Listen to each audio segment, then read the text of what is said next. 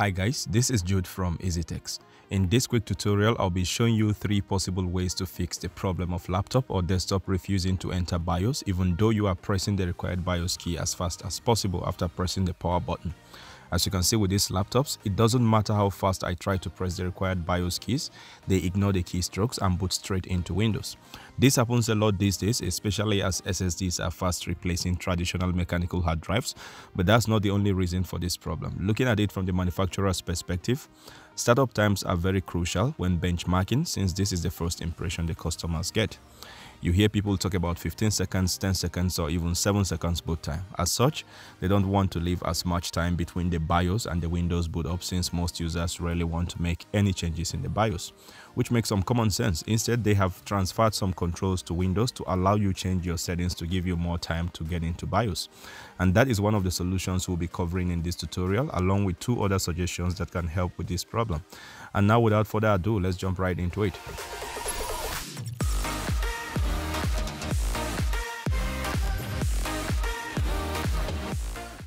Okay, so first let's get the worst scenario out of the way, which is pressing the wrong key trying to get into BIOS. If you are not pressing the right BIOS key, then obviously none of the suggestions in this tutorial will work for you.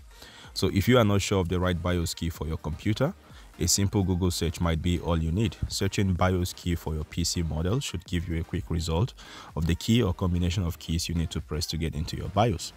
Unfortunately, there is no common standard that works for all computers. I've also made a video on this. I'll leave the link down in the description so you can check it out if you need more help figuring out your BIOS key. With that out of the way, the first method, which I highly recommend before trying out the other 2, is to turn off the fast startup function from your power options. If you do not have a running Windows on your PC, I suggest you get a temporary disk with running Windows for this process. Here from the start menu, click on the gear icon to open your Windows settings. On this settings page, click on System. Here, click on Power and Sleep. Then, down here under Related Settings, click on Additional Power Settings. Now you should have the Power Options window pop up. Here, click on Choose what the power buttons do. As you can see, the option to turn fast startup on or off is grayed out. To activate that, click on Change Settings that are currently unavailable. Now you should see this activate immediately. Then uncheck the box right here to turn off the fast startup. Then save changes to complete the process. Afterwards, shut down your PC and try to boot into BIOS again and see if that works for you.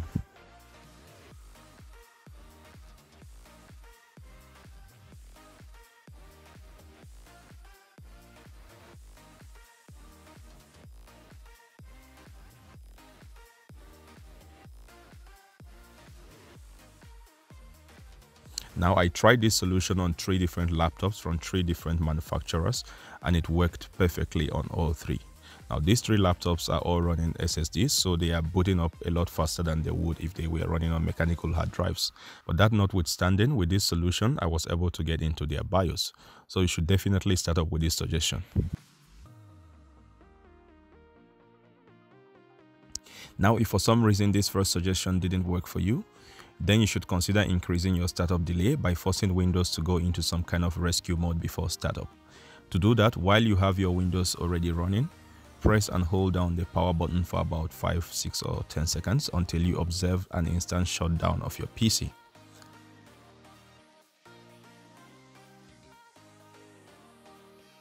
Then power it on again and try pressing the required BIOS key to see if it boots into BIOS. You can try this 2 or 3 times. If it fails in the first trial, by default Windows tend to experience some startup delay after such abrupt shutdown. This delay can add to the time you have to try to boot into BIOS, hence increasing your chances of actually getting into the BIOS during startup. Now if this also fails, then try combining it with the first suggestion. Possibly that gives you even more time to get into your BIOS. Now if both approaches fail, the third approach, which is kind of last resort, would be to take out your CMOS battery for some time in order to allow the BIOS reset its memory and settings. Sometimes the problem could be coming from the BIOS itself being unreachable due to some misconfigurations. As such, removing the battery and waiting for a minute or two before returning it back can reset the BIOS to default and allow you to access it during startup.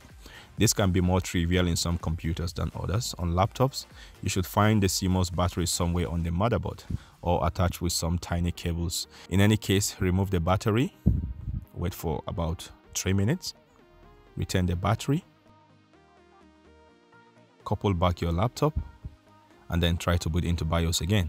Now the same goes for desktop CPUs. For more recent CPUs, you might need to check deeper to find where your CMOS battery is located. And that's part of the reasons why this is a last resort in my opinion. But in a situation where the initial 2 suggestions fail, then this could be the way to go.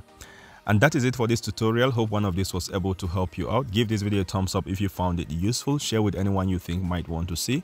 Drop us a comment if you have any questions or feedbacks. Don't forget to subscribe and turn on notification for updates on future tech support videos like this one. Thanks for watching and see you in the next one.